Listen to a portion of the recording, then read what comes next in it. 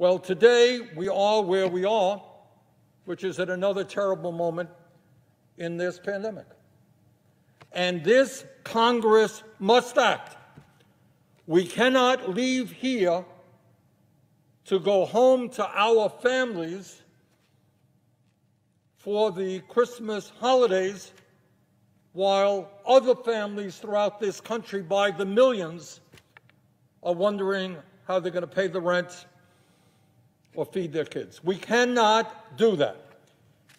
And I'm proud to say that Senator Hawley from Missouri and I have worked together on a pretty simple amendment, and he'll be talking about it in a second, which says that we must include in any legislation that is passed a direct payment of $1,200 for adults and $500 for kids.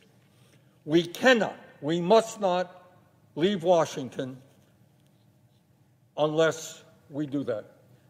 And next week, I am going to do everything that I can to make sure that that happens. We cannot, we will not leave Washington unless we make certain that millions of families have the economic assistance that they need. So we are working on bipartisan legislation, and Senator Hawley has done a very, very good job on this, and proud to yield the floor to him.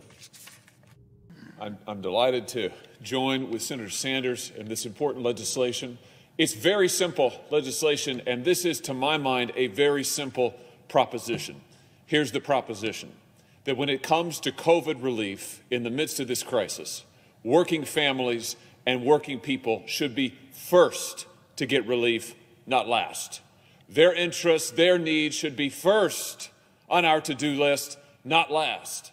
Now, I've heard some of my colleagues say that there just isn't enough left for working families, that once we take care of our other priorities and COVID relief, there just isn't enough left to give direct assistance to individuals. I want to respectfully suggest that those priorities are exactly reversed.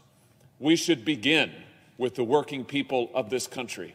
And that's why the legislation that Senator Sanders and I are introducing, which I believe every senator voted for in March. It's simple legislation, $1,200 for each individual, $2,400 for a couple, and $500 for every dependent in the family. It's exactly what this Congress approved overwhelmingly back in March, to support and help the people who are affected through no fault of their own. Let's be clear.